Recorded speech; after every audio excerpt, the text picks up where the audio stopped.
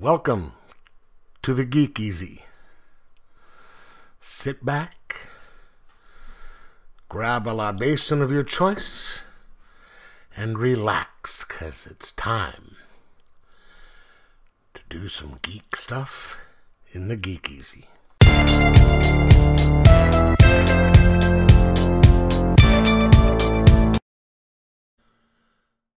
Welcome to the Geek Easy, fellow geeks, where today I will be reviewing two books that I finished up.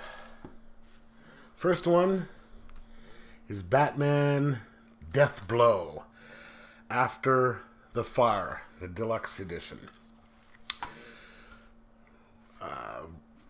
Published by DC, written by Brian Azzarello, and art by Lee Bermejo,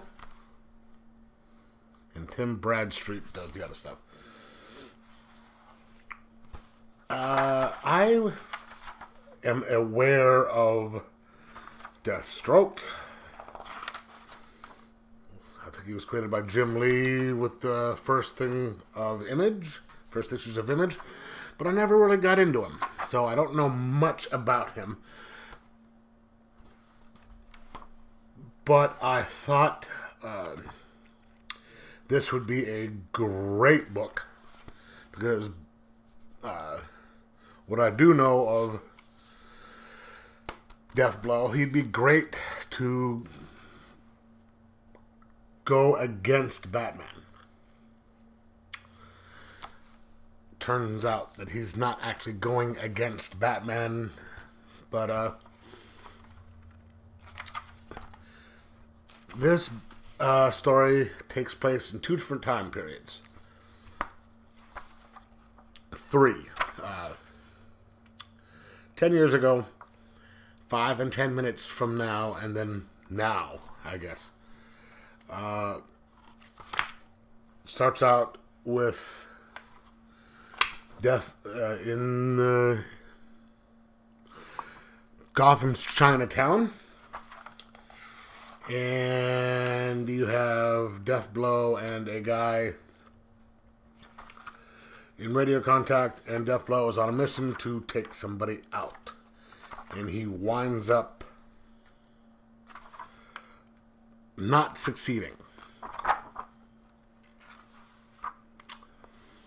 Jumps forward to nowadays, to like 5 minutes from now, where you have Bruce, some woman, and the guy who was on the comms with Death Blow talking, and then someone, while they're doing that, someone finds a hand, chopped off hand, in a toll booth payment slot. And that turns out that was Death Blow's hand, I guess.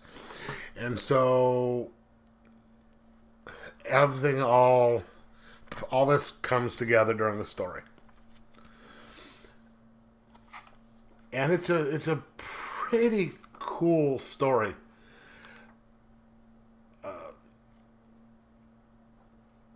With secret government agencies and people turning on people, and then people turning on people again.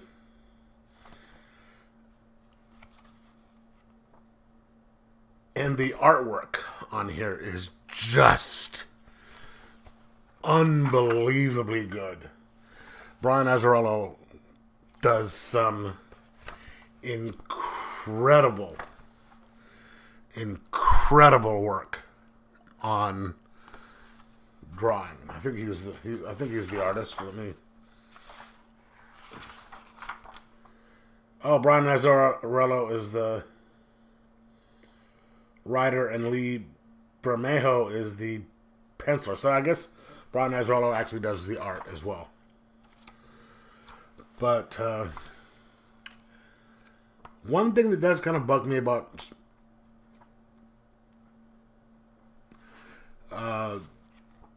this one in general, and books like this specifically, if that makes any sense, is a lot of times it's kind of hard to keep track if they keep jumping back and forth in time. Because with this one, I found it a bit hard to orient myself as to when certain things were happening. Because, you know, you're like, bop, bop, bop, bop, then jump, bop, bop, bop, jump back here, which wasn't, you know, which was in between the times, and then back and forth. So, yeah, it was, you really have to take a second and maybe reread something to keep track of what was going on. And it can be a tad difficult. I mean, take a look at that. You know. But I did really like this book. It was better than I expected. So I'm going to give this, due to just and this may be just me, but due to the prospect of having to jump back and forth, back and forth, back and forth, and my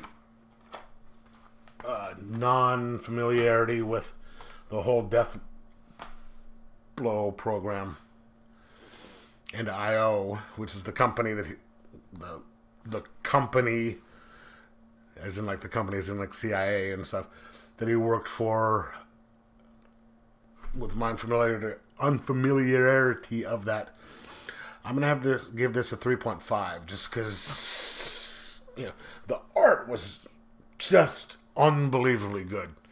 And, you know, it's just the story jumping back and forth like that is what took it down a bit in grades. But, okay, that's it for that one.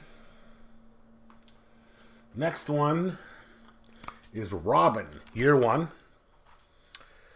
which is, this is also the deluxe edition, published by DC, written by Chuck Dixon,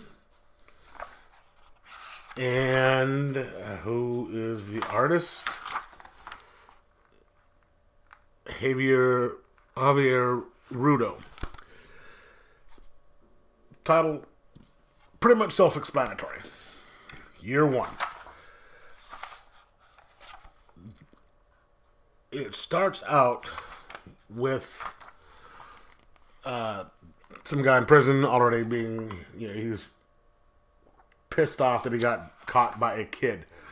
So Robin has already been recruited and trained because, you know, Batman isn't going to just send him out untrained. So, you know, he's already Robin and has been trained enough to the point where Bruce feels safe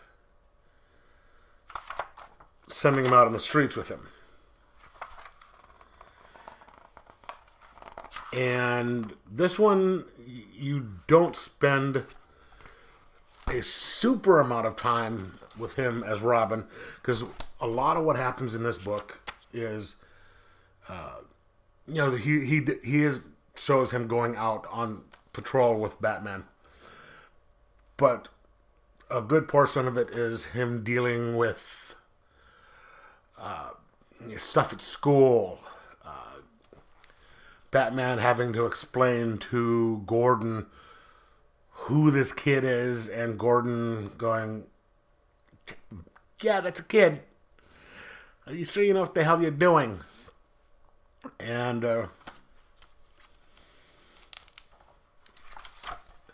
so there's that, which is, I think, is really smart that they did this, because, you know, Gordon's not stupid, and he's going to sit there and go, yeah, you really think it's a good idea to have this young kid out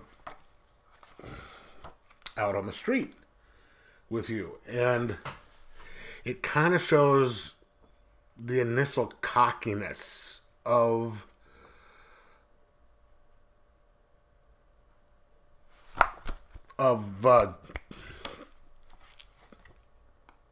Richard. God damn. Dick, saying, you know, that he's just so good at the job. And, you know, this is told through a journal entries of Alfred. And, you know, you have Alfred